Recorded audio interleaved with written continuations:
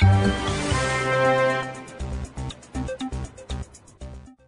everyone, I'm Leon Thomas Lewick. Here's your political news roundup for Wednesday, December 12th.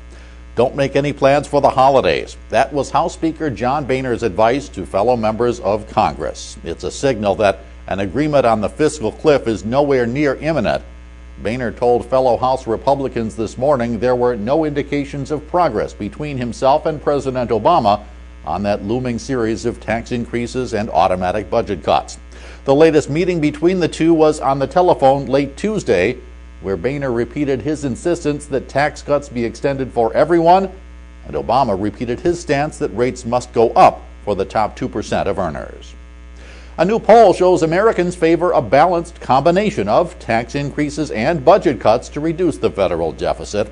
The NBC News Wall Street Journal poll shows 65% of Americans wanting a compromise, even if it means Democrats would need to accept spending cuts to Social Security and Medicare, and Republicans would accept some tax increases.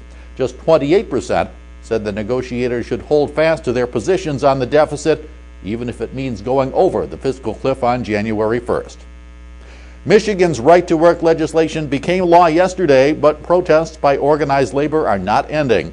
Several locations in the state saw protesters marching silently with their mouths covered with tape and the words $1,500 less written on it. That's the amount union officials say the new law would cost each worker each year. On Tuesday, the legislature approved bills allowing both public and private sector workers to join companies without joining unions. Governor Rick Snyder signed the measure into law. And there's widespread condemnation for North Korea's latest provocation.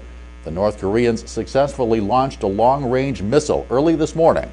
The White House called it a highly provocative act that threatens regional stability. The U.S. joined the United Nations, Japan, and South Korea in condemning the launch.